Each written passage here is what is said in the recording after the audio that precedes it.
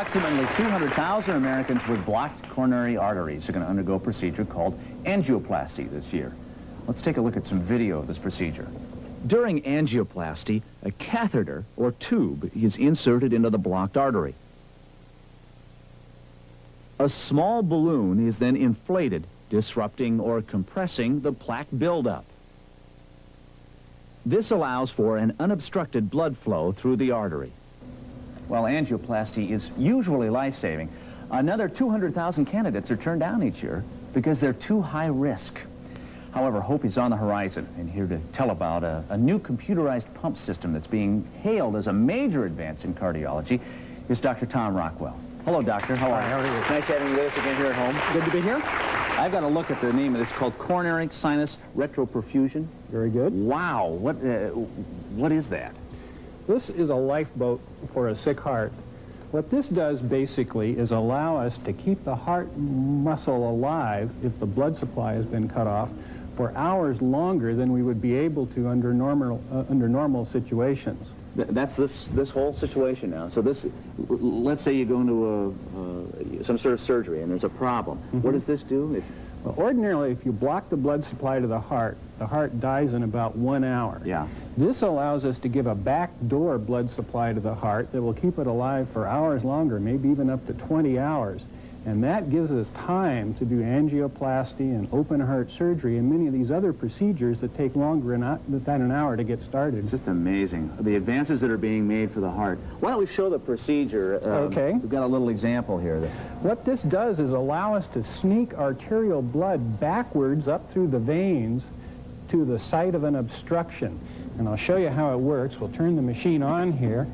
A computer recognizes when the heart is beating, and in the brief periods of time between the beats, it shoots about a teaspoonful of oxygen-carrying blood backwards up through the veins into the damaged area of the heart. Now, Tom, tell me, which is the good blood and which is the bad blood here? Well, for this purpose, the red blood is the good blood. It has oxygen.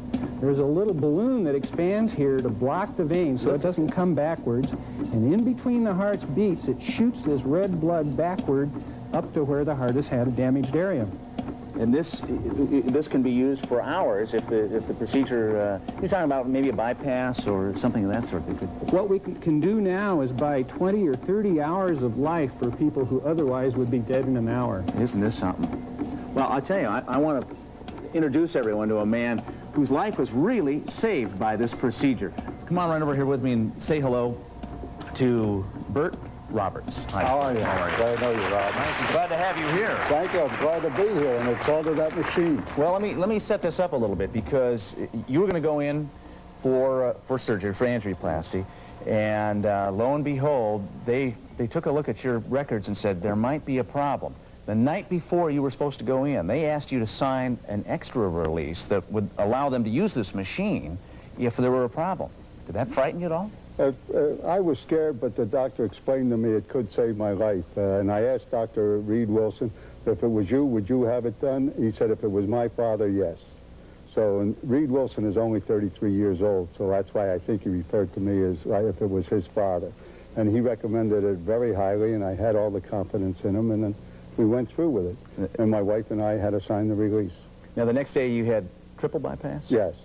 And if this machine had not been available... They said I wouldn't be here today. I would have been gone. How long ago was that? A year ago, August 25th. How do you feel now? Great.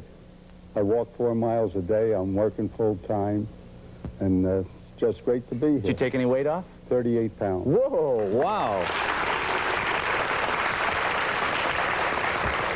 It's amazing what goes on. Oh, yeah, they made a lot of advances. What was the first thing you said when you woke up? Great to be here. Yeah.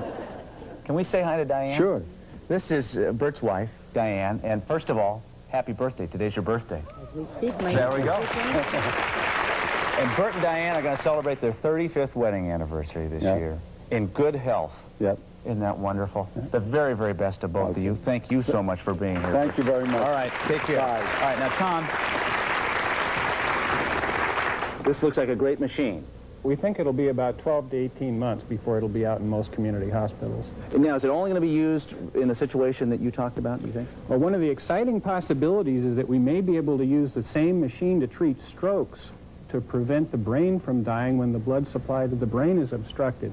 So this machine may actually help us to both save a lot of heart attack patients and a lot of stroke patients. Isn't that something? First sign of a stroke, you could get connected right to this thing and then go in and be able to find the clot? It's a fantastic breakthrough.